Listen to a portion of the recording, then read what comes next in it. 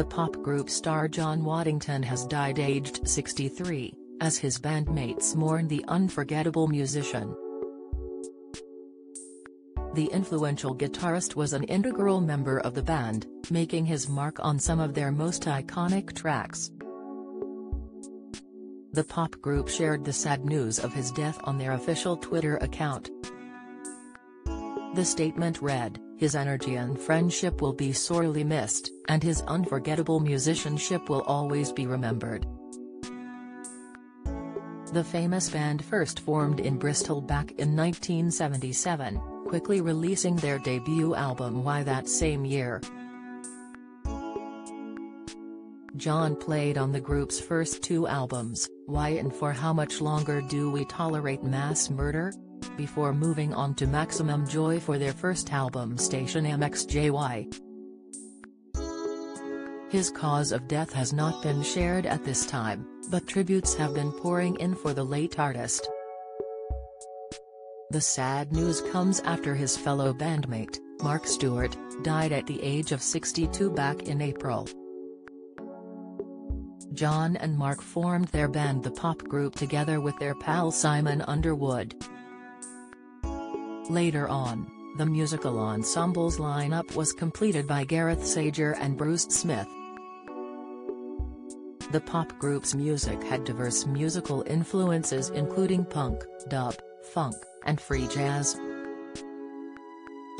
The band were known for singles such as She Is Beyond Good and Evil and We Are All Prostitutes, both of which were released in 1979.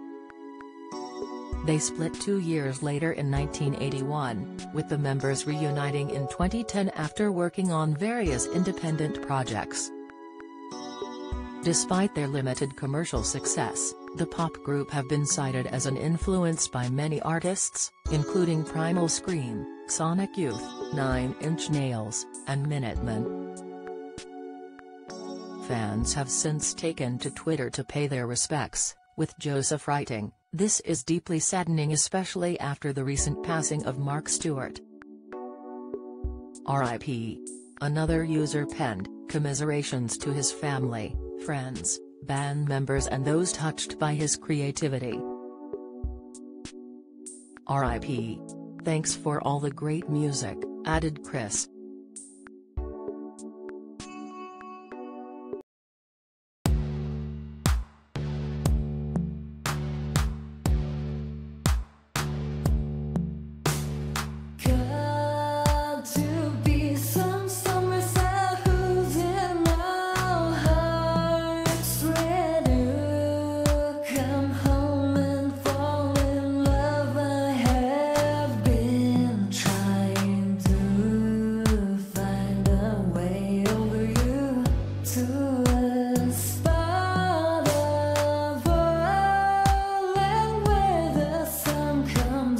From above, now